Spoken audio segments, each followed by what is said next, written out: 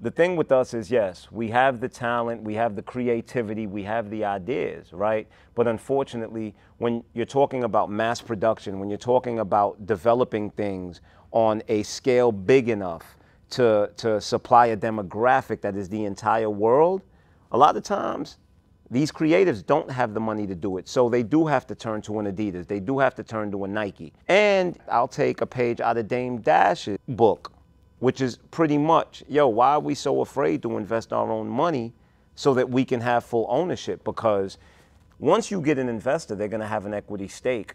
They're never going to allow you to own whatever it is. I don't know what Kanye's deal is with Adidas as far as Yeezy is concerned, but I do know that once you go to an investor and they're putting up their money, I mean, it's great that you're coming up with the ideas and the creativity, but they're going to want an equity stake. They're going to want control to some degree. And they're eventually going to want ownership of whatever that is if it's successful.